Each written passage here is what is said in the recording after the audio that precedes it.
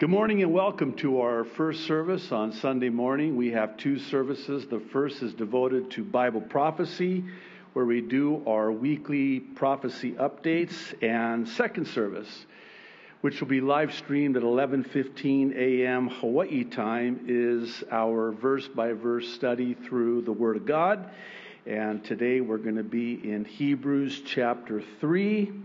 And Lord willing, I'm going to ask and answer the question of, are our Christian lives really all about Jesus? Kind of a convicting title. So if you're not here second service, we'll know. Also, for those that are watching by way of YouTube or Facebook, we'd really encourage you to go directly to jdfarag.org. There you can watch the update in its uncensored entirety without having to transition there after the introduction. I hope that those of you that do will be patient with us. We're still trying to work through some technical difficulties, and we very much encourage you to pray for us in that regard. So, last week there were some significant prophetic developments in the Middle East, as I'm sure many of you heard, specifically in and with Israel. Yamina leader Naftali Bennett, Lapid and Ra'am chairman Mansour Abbas signed an agreement at a meeting on Wednesday night in the first coalition deal ever signed by an Arab party. This is unprecedented, for lack of a better word. Also, many are keeping a close eye on Russia and their military exercises in international waters, just 13 nautical miles off the island of Kauai here in Hawaii. Did you hear about this? Have a nice afternoon.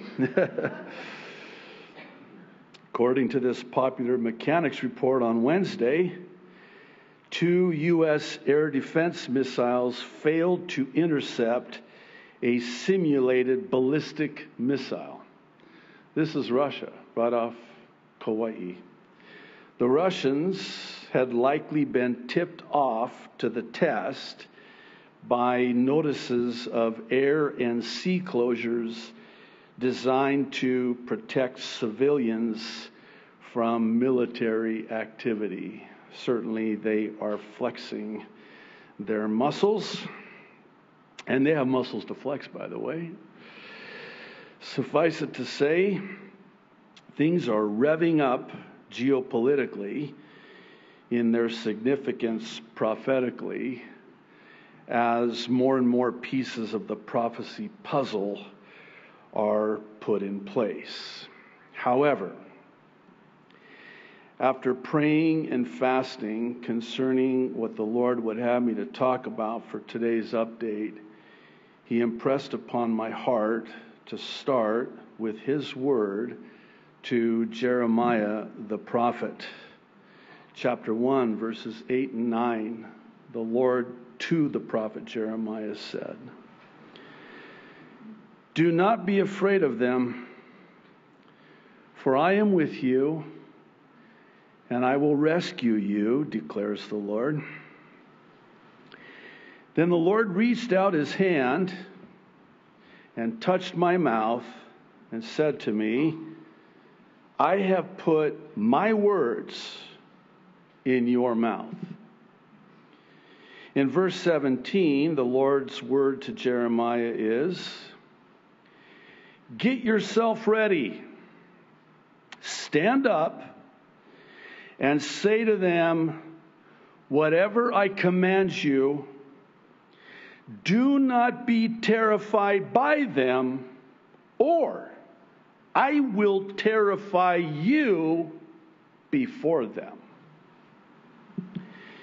It's for this reason that I, by the Holy Spirit, the power of the Holy Spirit, will fearlessly address the most important issue that is facing every single one of us today. Namely, that of the very real and present fear of the unknown. This because there's just so much we don't know. We don't know about what's really going on.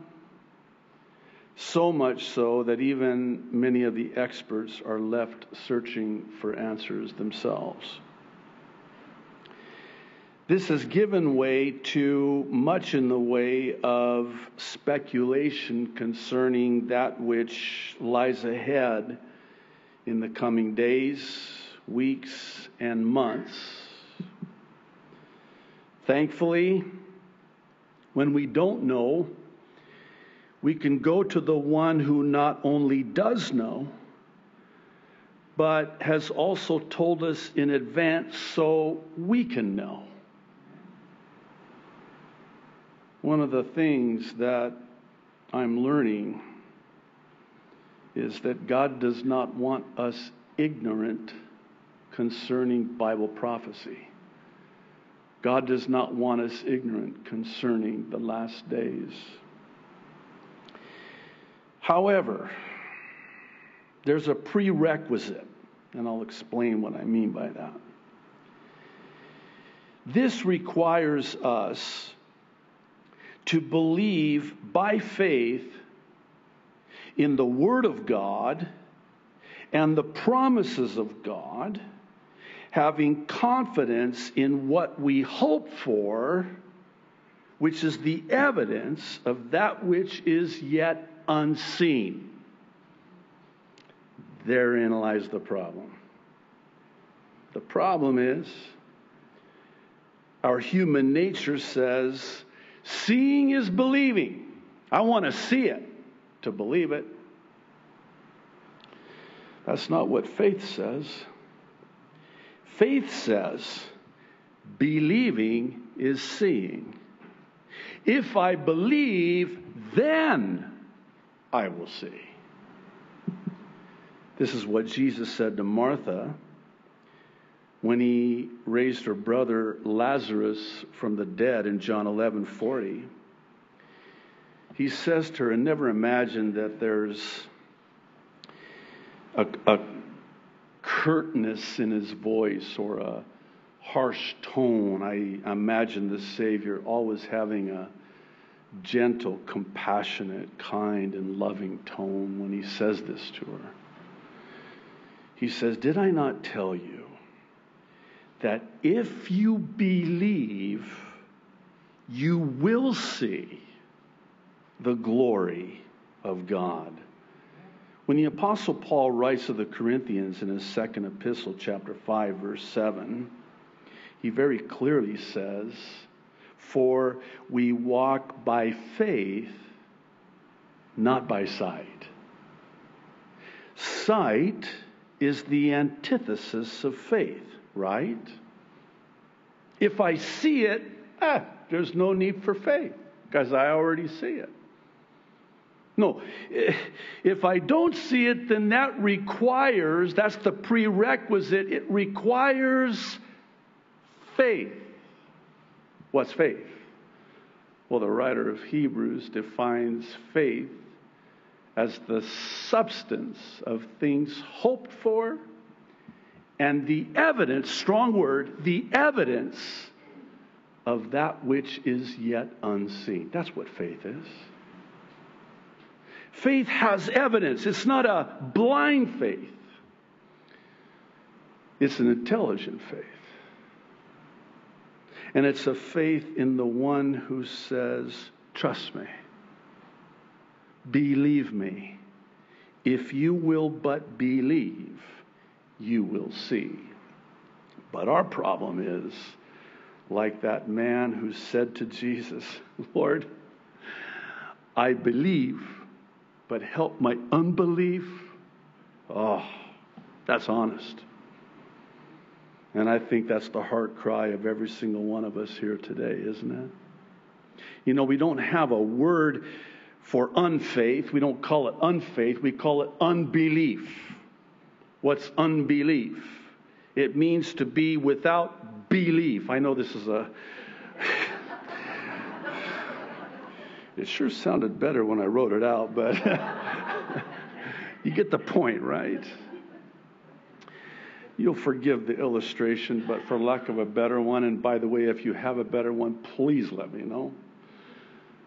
But when the soda manufacturer wanted to come up with 7-Up, they had to come up with a campaign, an advertising marketing strategy, because they were going up against Pepsi-Cola and Coca-Cola, who had the lion's share of the market. So brilliantly, they came up with this marketing campaign. 7-Up, the Uncola. Oh. Wait, Uncola? Yeah, no cola in it. It's the Uncola. All of a sudden, I'm looking at Coca-Cola and Pepsi-Cola out of the corner of my eye, because now this is the Uncola. It contains no cola. Again, if you have a better illustration, I am absolutely open. But when you say unbelief, what you're saying is there's no belief in you. Unbelief. Void of belief. You have no belief. As I was preparing for today's teaching in Hebrews chapter 3, which, by the way, I'm really looking forward to. What a fascinating chapter. I was struck by the writer's reference to the Israelites' unbelief.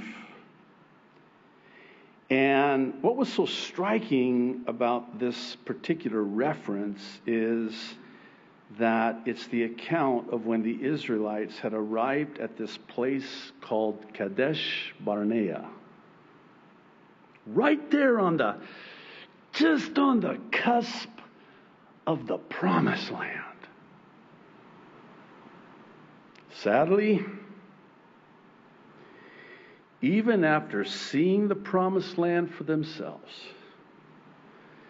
10 out of the 12 of the leaders of the tribes still didn't believe.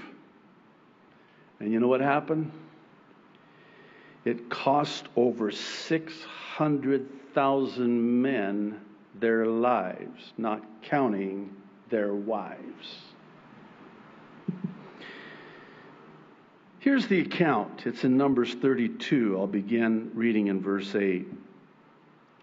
This is what your fathers did when I sent them from Kadesh Barnea to look over the land.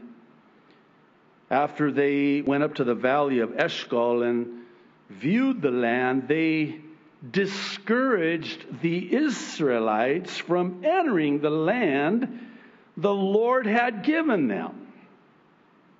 The Lord's anger was aroused that day, and he swore this oath, because they have not followed me wholeheartedly.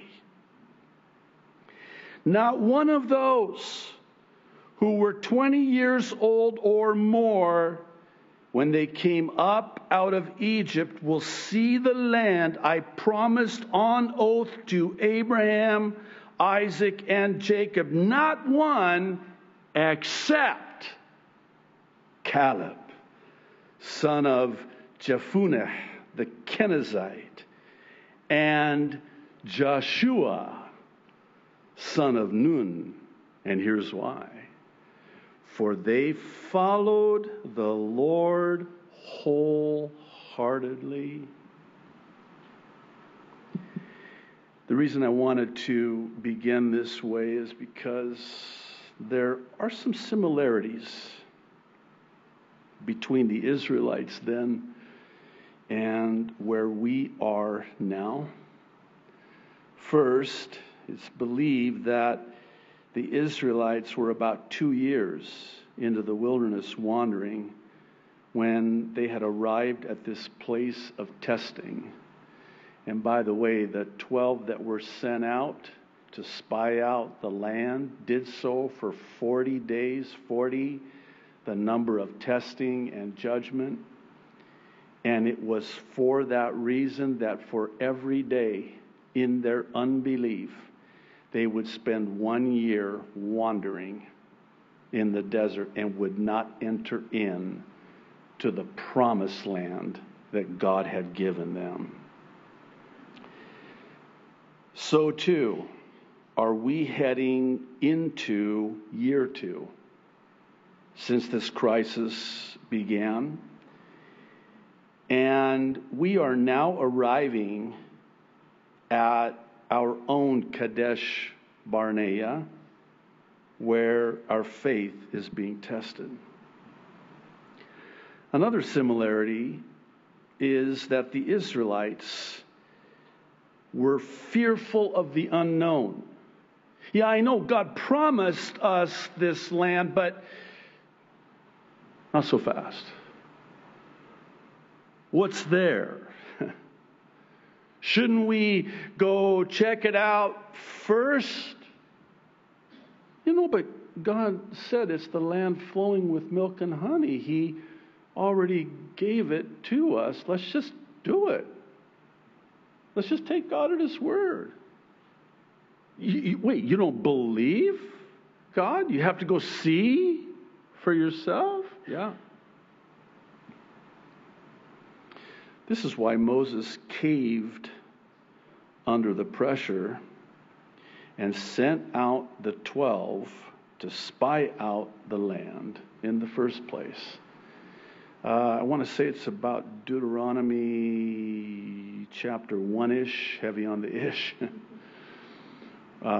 kind of get some of the blanks filled in as to why it is that Moses did this. God had already given them the land. All they had to do was just take it. Were there battles? Absolutely. But this was the land that God promised them. But they succumbed to fear. And Moses succumbed to the pressure to cave into this fear of the unknown. And in so doing, they found themselves riddled with unbelief. Like with the Israelites then, so too is this true now by virtue of how many are listening to the fear of the 10 and not the faith of the 2. So they spy out the land. 40 days go by. They come back and they report back to Moses. And not only did all of the Israelites listen to the fear of the 10, they believed them. They believed the 10 instead of believing the Lord. So we're told, Numbers 13, verse 27, then they told him, speaking of Moses, and said, "We went to the land where you sent us. It truly flows with milk and honey, and this is its fruit." Imagine them pointing to these huge grapes. So huge that it took 2 men to carry them back to the camp of the Israelites. You know what they're saying here? They're saying, it's true. It's exactly as God said it was. God promised us that it would be like this, and it's true. God's promises are true. You know what's coming, right? It's what I call an eraser word. But nevertheless. In other words, everything that we just said heretofore means nothing now because of what we're going to say now. Yes, it's exactly as God promised. It's exactly as God said. It's exactly as God gave us His word it would be. But this is where we have to be very careful about where we put our butt. And I don't mean that way.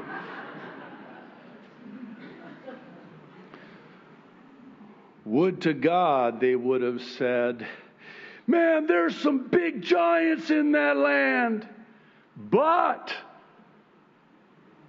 God's promises are true. That's the but in the right spot.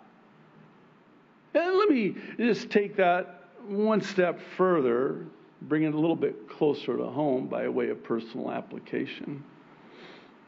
I know God promises to provide my every need, but the rent's due, and I don't have it. Your butt is in the wrong spot. You'll forgive me again for saying it like that, but I think you get the point, right? Here's what you should say instead. You know, the rent's due, and I don't have it. But God promises that no matter what, He will always provide. Well, we've got a but here. It's in the form of, as some of your translations render it, nevertheless. The people who dwell in the land are strong. The cities are fortified and very large. Moreover, we saw the descendants of Anak there. The Amalekites dwell in the land of the south. The Hittites, the Jebusites, and the Amorites dwell in the mountains, and the Canaanites dwell by the sea and along the banks of the Jordan. Then Caleb, verse 30, quieted the people before Moses. Oh, I would have loved to have been a fly on a camel to see this. This is Caleb we're talking about.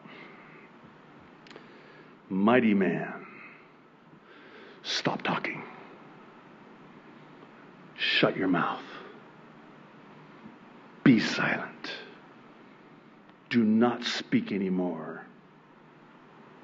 He said this, let us go up at once and take possession, for we are well able to overcome it.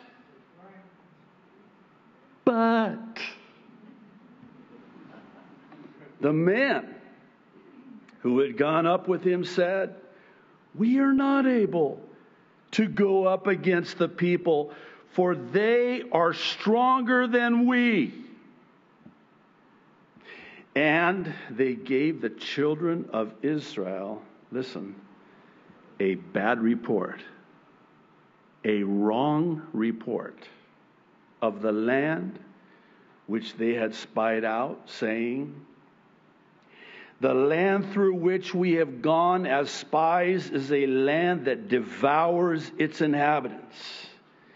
And all the people whom we saw in it are men of great stature. There we saw the giants. The descendants of Anak came from the giants. And we were like grasshoppers in our own sight, and so we were in their sight. Let me see if I've got this straight.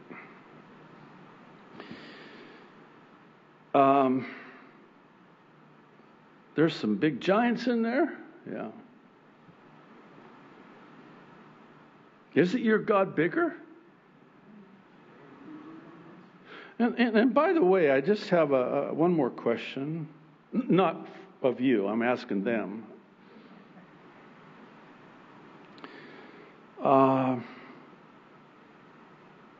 Are you calling God a liar? Because, see, God promised you this land, that He was going to give you this land, and that you would take this land, take possession of this land, and that you would overcome whoever or whatever is in this land that I promised you. So you're saying that God's not being truthful? When you get to Numbers 14, beginning in verse 36, we have God's response to this. We're told, now the men whom Moses sent to spy out the land, who returned and made all the congregation complain against him by bringing a bad report of the land, those very men who brought, listen to this, the evil report. So first it's the bad report, now it's an evil report about the land. Listen to this. Died. How? By the plague before the Lord. Well, that's interesting. Actually, it's kind of ironic, too, because their fear overtook them and caused them to falsely accuse God of wanting to kill them. In fact, if you're interested, you can go to Numbers 13 and Numbers 14 and read the account. It's chilling. I'll just warn you in advance. It was so bad that they actually wanted to elect a president. You'll forgive me for using that phraseology. To take them back to Egypt. What? Because they, in their unbelief, believed that they would die if they were to take possession of this land. Isn't that ironic? And they even complained and murmured about, what about our children? Our children are going to die. And God says, well, actually, you know what? Your children aren't going to die. You are. Anyone under the age of 20 is going to go into the promised land. But this generation will not. And then verse 38, we're told, but Joshua, the son of Nun, and Caleb, the son of Jephunneh, remained alive of the men who went to spy out the land. This brings me to the aforementioned addressing of this fear of the unknown, which I'd like to expound on for the remainder of our time together today, but in order to do that, we'll end the live stream on both YouTube and Facebook at this time and redirect you to the website if you're not already there.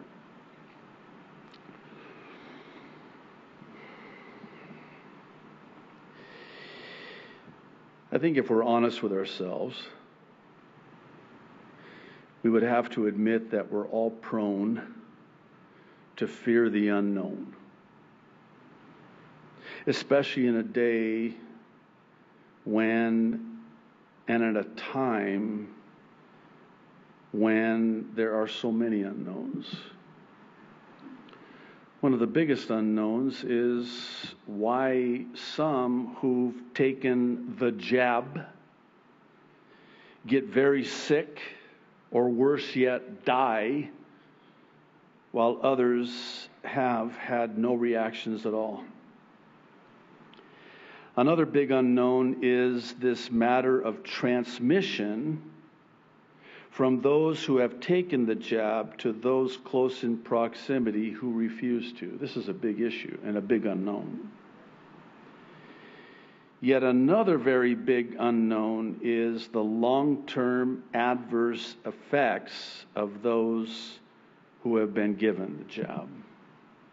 Actually, this is probably as good of a time as any to mention to those of you who attend or plan to attend this church locally, if you are in any way uncomfortable or concerned, given all these unknowns, we will absolutely understand if you just want to watch online. Please know that we in no way wish to look down on anyone for doing that. And if you deem it necessary to err on the side of an abundance of caution, we absolutely understand that. Now, I realize this can seem cliche, but the fact is that we don't know what the future holds, but we do know who holds the future. And God, who holds the future, has told us in His Word what the future holds at the time of the end vis-a-vis Bible prophecy. I want to take it a step further and suggest that this fear of the unknown can actually be a good thing, because it can be the very thing that brings people to the Lord, as I believe it is even now doing. These unknowns are seemingly getting worse with each passing day, and perhaps that's what it's going to take. And by that I mean, as more and more people know about the adverse effects from the jab, it can have the much needed effect of leading more and more people to know about Jesus. Again, as I believe with all my heart, it is even now doing. One need look no further than to just the headlines to realize that there are serious adverse effects from this so-called vaccine, which is not a vaccine, it is an operating system. If this weren't bad enough, said headlines also point to this massive push to jab everyone, young and old alike. What follows are just 25 such headlines from just the last couple of weeks. And I want to read them, and I'll do so quickly.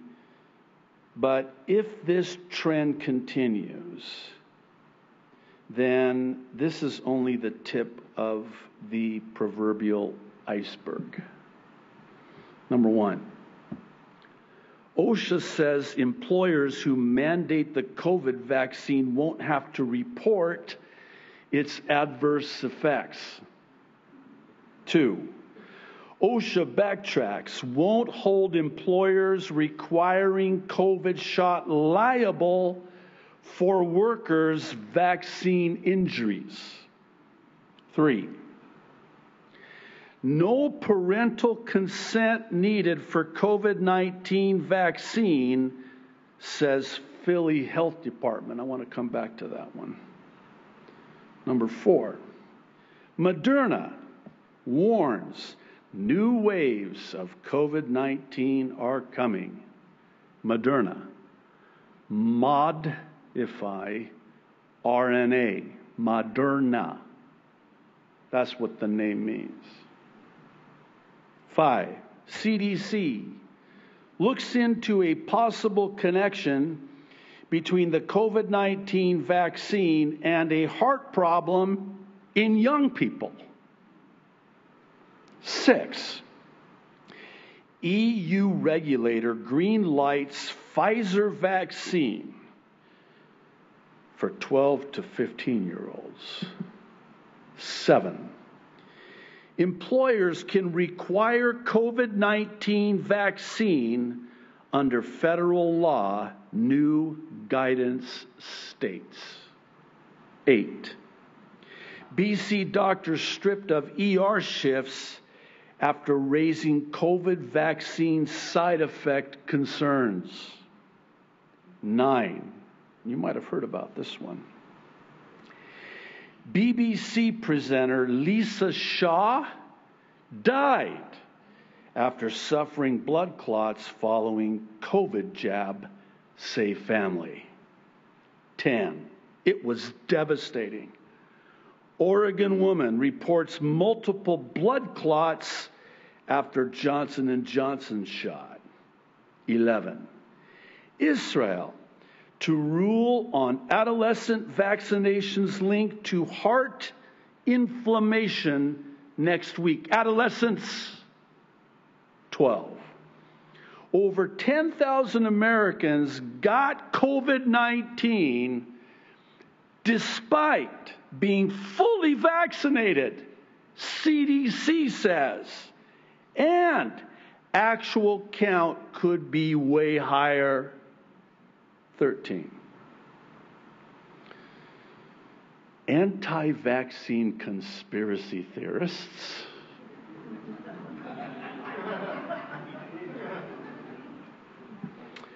are blaming vaccinated people for shedding virus in their presence. 14. Belgium halts J&J COVID vaccine for under 41s after one dies. 15. To beat side effects, Israel considers giving teens just one COVID vaccine dose. 16. Dr. Zelenko calls child vaccine mandate coercive human experimentation crimes against humanity. 17. This is interesting. Here is why hashtag arrest Bill Gates is trending in India. We've talked about this. Again, these are just the headlines. Oh my goodness. You know, I actually started out thinking, okay, I'm gonna quote some of these reports. And then I thought, by the time I'm done, the rapture will happen before I get through all of them. So these are all headlines. 18. Despite vaccines, nursing homes struggle with outbreaks. 19. Israel reports link between Pfizer's second shot and heart problems in males under 30. 20. Some countries with the highest vaccination rates are facing a surge in COVID deaths and infections. The highest vaccination rates. 21. Concerns rise over Chinese vaccine adverse effects. 22. Post-vaccination hearing loss reported in China. 23. Thousands under lockdown amid reports of adverse vaccine reactions in China. 24. Some 2,000 people had severe adverse reactions to Pfizer Moderna vaccine. 25. Israeli study shows a majority of those vaccinated can be infected by SARS-CoV-2 after the first shot.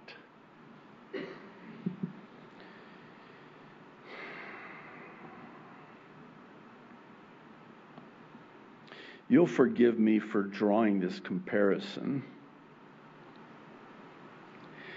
But to me, those who are sounding this alarm about what's really going on,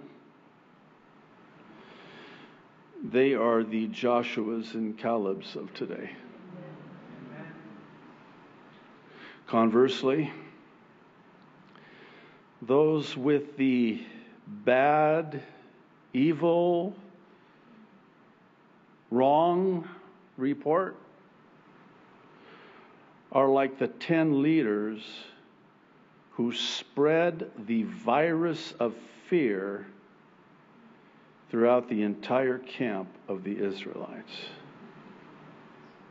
You know what's interesting? I was thinking about this.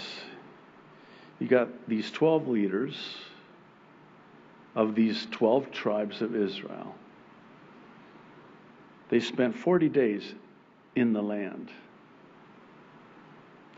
They all saw the same exact thing. All 12 of them. But out of the 12, there were only 2. Talk about a minority.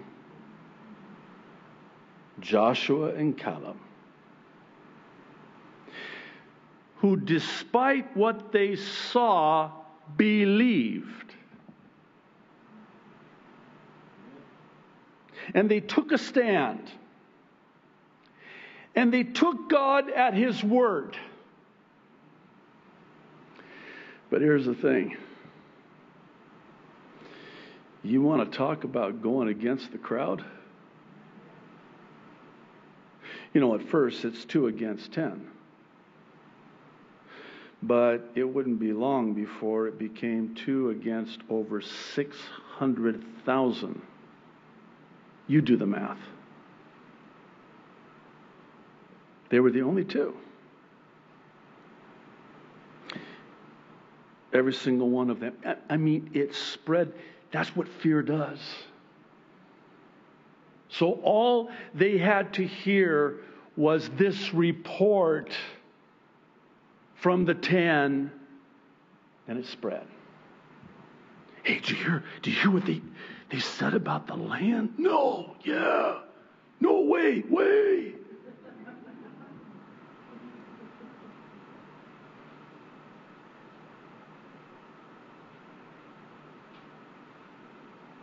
We better take the jab.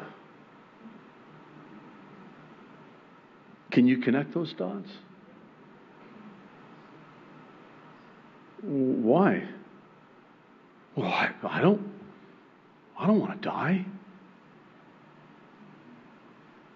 So that's what fear does, doesn't it? Where are the Joshuas and the Calebs?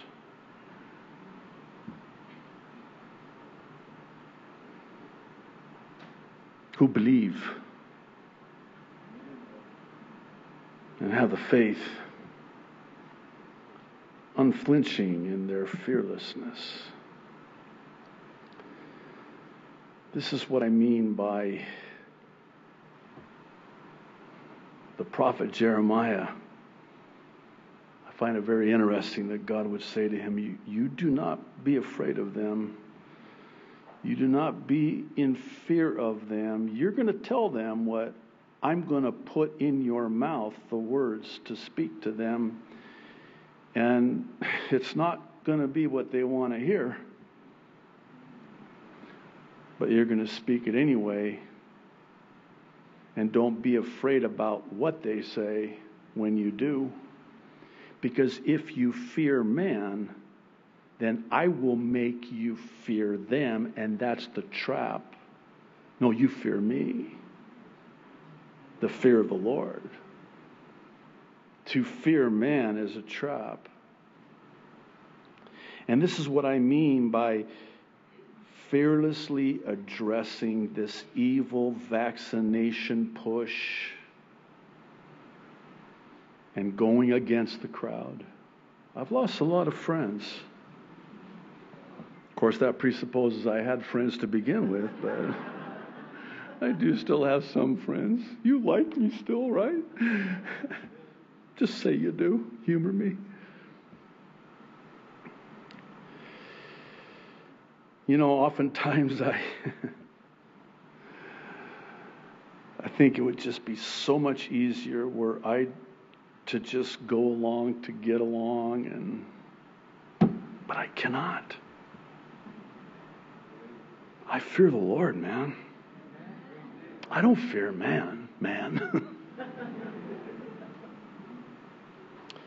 I think of the Apostle Paul. He was a humble man, and he humbled himself and he asked for prayer.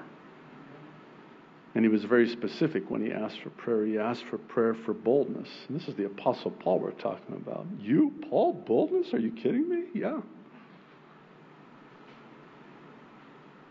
And I would covet your prayers for boldness and continued fearlessness. I have to say that, and this is not hyperbole, it seems that with each passing day, it's getting infinitely more difficult. Just last Tuesday at our prayer meeting, did you hear about this? I heard about this Tuesday night at our prayer meeting. It's this COVID-19 Vax Squad bus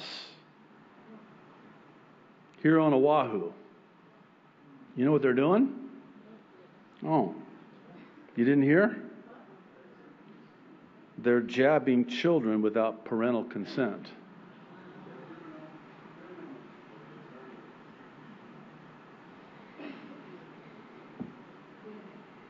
As you might imagine, this has infuriated many parents, and rightfully so.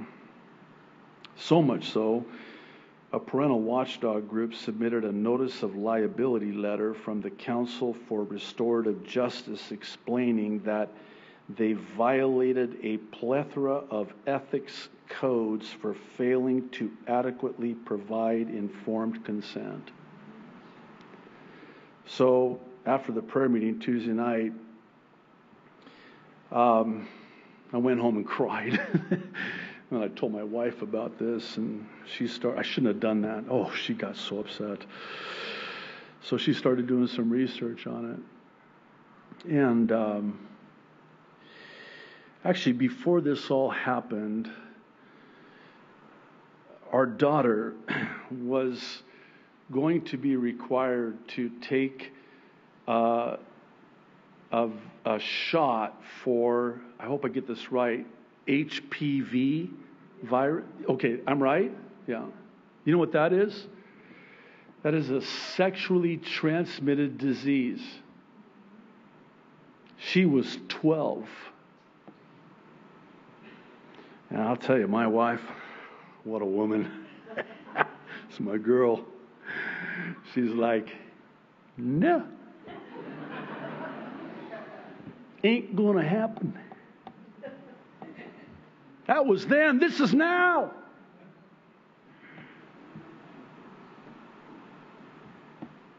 And they're doing this without parental consent?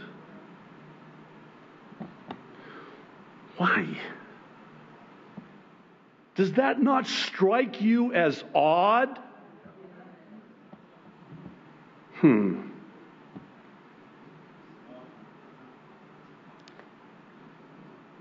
Why the push? What's the rush? And young people? Do you know of even one young person that died of COVID-19? I don't.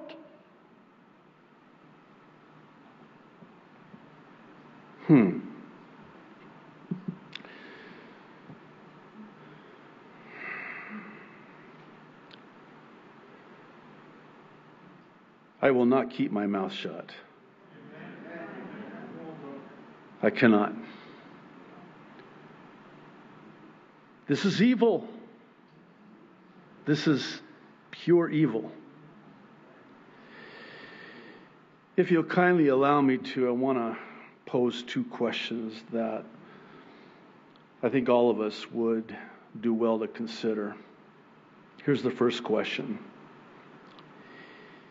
If you are put in a position where you're faced with the no jab, no job, or no jab, no entry threat, are you going to believe God's promise to provide, or are you going to cave into fear? Question number 2. If you have taken the jab, are you now going to trust the Lord regardless of whether or not you've had any adverse effects or not? Here's the bottom line. We are all now at our own Kadesh Barnea. And we're going to have to make a decision as to who it is that we're going to listen to. Fear or faith? Our faith is even now being tested like never before. Do you know what that means? That means that we must now trust the Lord like never before. Like never before. I don't care how big those numbers are in the land. They keep putting those numbers on the television screen. Turn it off! Did you notice the shift? I'm digressing here. Just indulge me. Did you notice the shift when this thing first started? The number of cases. 200,000, 300,000. Deaths, 600,000. And the vaccine comes out. Let's give credit to where credit is due. And by the way, I don't fear man when I say this, but it was Donald J. Trump who started this vaccine. Operation Warp Speed.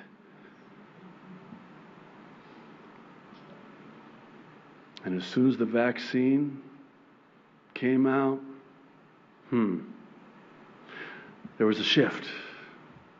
I'm not looking at the numbers of the cases anymore. I'm looking at the numbers of the vaccinated now.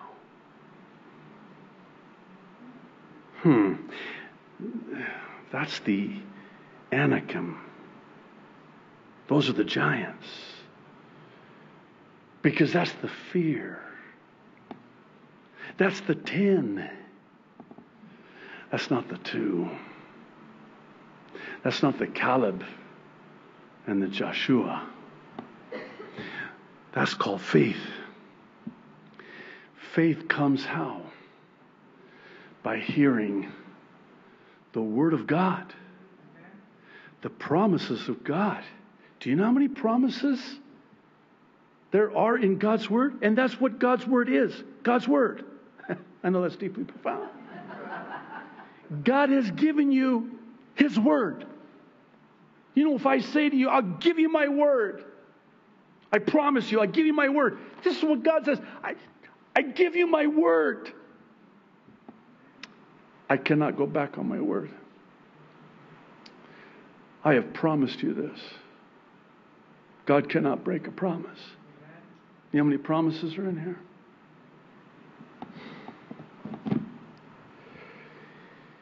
You know, these updates have been getting harder and harder. Some of you are looking at me like, hard for you? How about us? This is really hard on us. I know.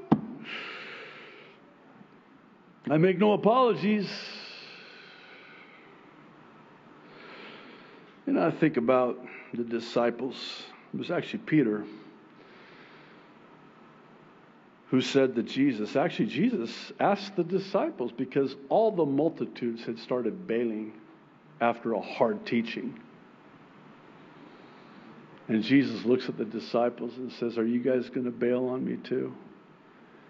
And Peter's response is, which tells me he thought about it. Because he says, where else are we going to go? Oh, you thought about where else could you go? Yeah. You alone have the word of truth, the word of life, the bread of life.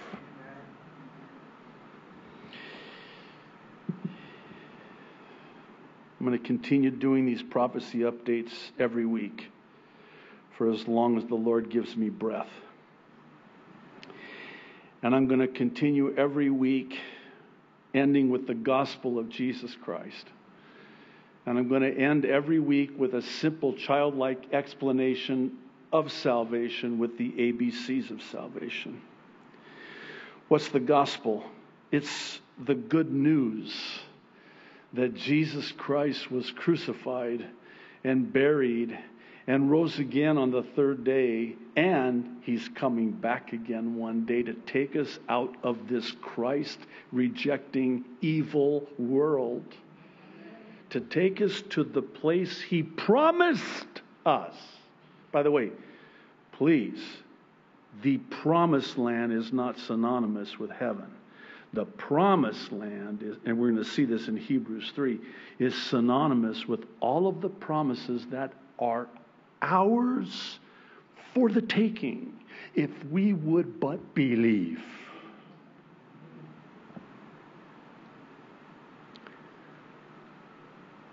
But that was his promise. I promise you, I go to prepare a place for you. In my Father's house, there are many dwelling places, mansions. Those beach estates that they're building over here on Kailua Beach.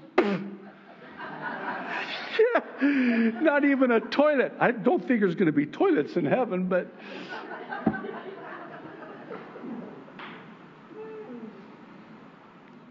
reminds me of that one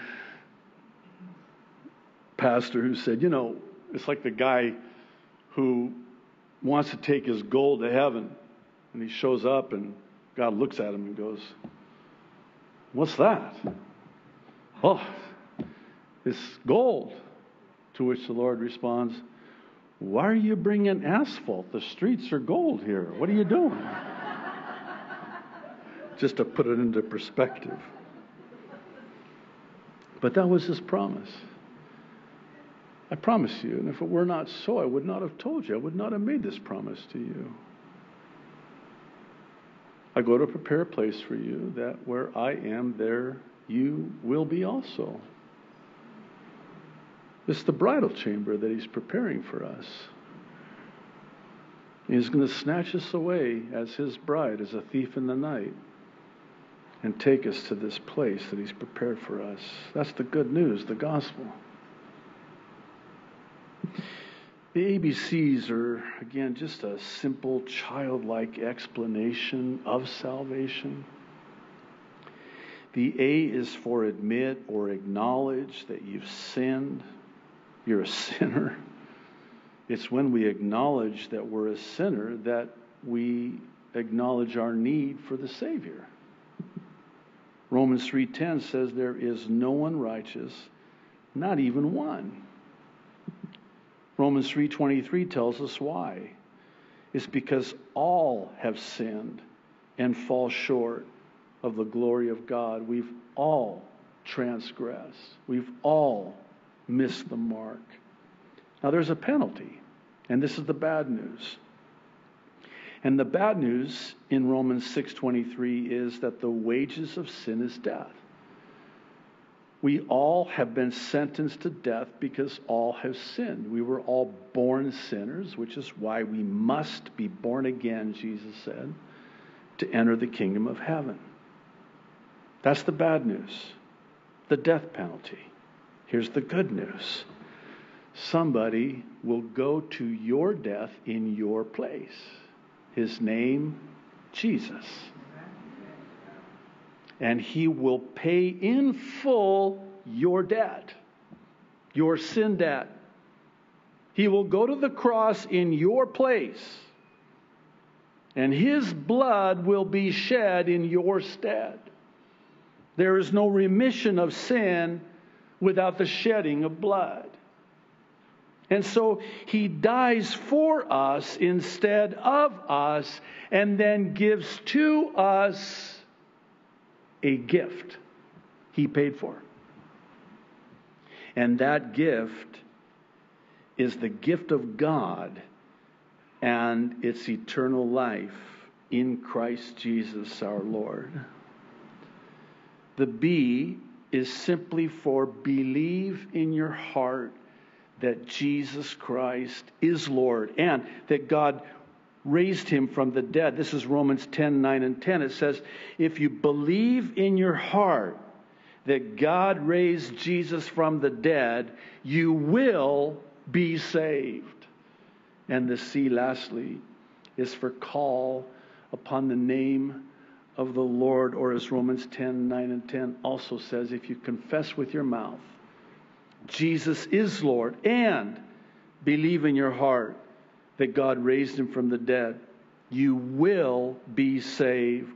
For it is with your heart that you believe and are justified, and it is with your mouth that you confess and are saved. And Romans 10:13 lastly says, all who call upon the name of the Lord will be saved. It's that simple.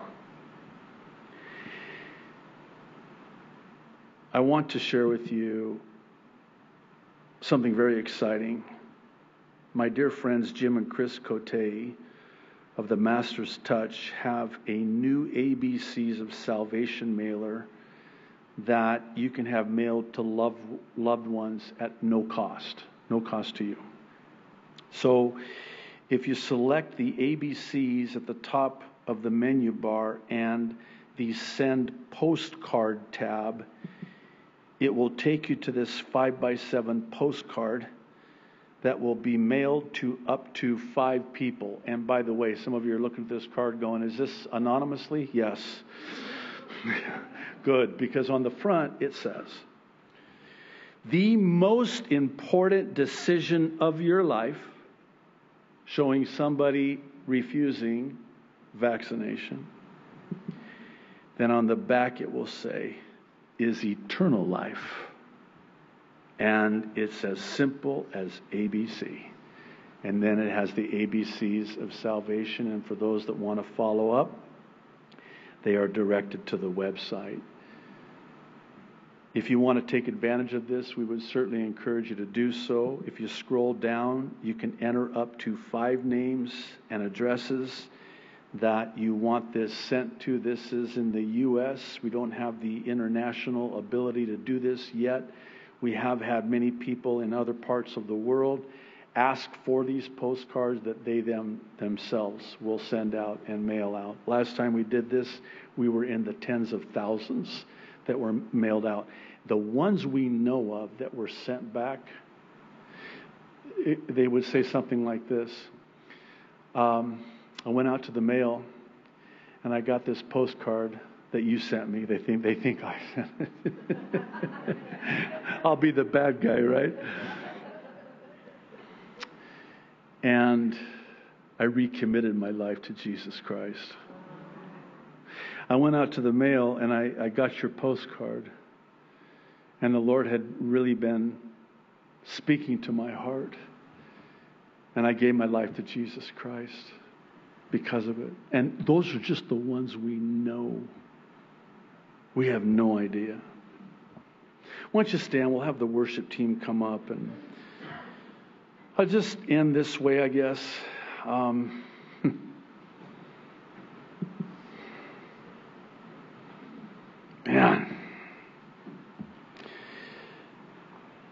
If you've never called upon the name of the Lord, believing in your heart, putting your trust in Him for the forgiveness of sin, I don't know what else to say. Today is the day of salvation. Do not put off or delay even a moment longer the most important decision of your life for eternal life. I'm telling you, I'm telling you, I'm telling you, and I'm going to keep telling you, Jesus is coming for us any time now. I'm going to keep saying that every week. There will be one week where I will not say it because I won't be here, and you better not be here either. He is coming. Thank you, Lord. Lord, I pray for anyone maybe watching online that has heard you speak very clearly into their lives. And this is very real. Lord, I pray that today they would surrender to you, call upon you, believe in you. Lord, I thank you for the gift of eternal life.